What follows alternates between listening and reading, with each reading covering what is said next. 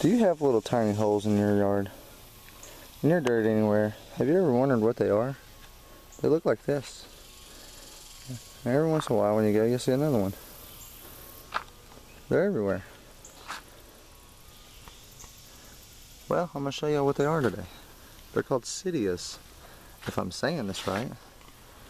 They're actually this little creature here. This is just the shell to it.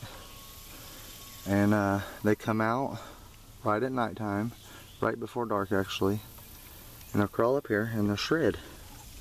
They'll shed their skin off. And then they're actually, in Texas we call them locusts, which is most of the time is a grasshopper, but it's just what we call them.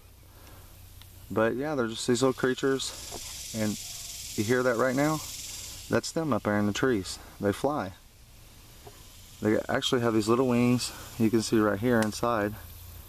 But when they shed, they're really big, and they'll stretch them out. They're folded up. Y'all can check a few other videos I have on this. I actually have it showing it coming out of its shell and its life cycle. So if you got holes in your yard, now you know what it's from. Unless it's a dang mole.